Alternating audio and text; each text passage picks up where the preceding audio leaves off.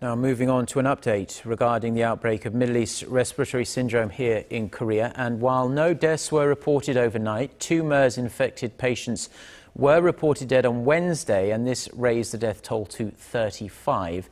The fatality rate of the MERS virus in Korea is now 18.8%. The nation has reported no additional fresh cases since Sunday, so the total number of people diagnosed remains at 186. Of that number, 31 remain in hospital, with 8 of those in unstable condition. The remaining 120 have been discharged after making complete recoveries. 689 people remain under quarantine, down from 811 on Wednesday.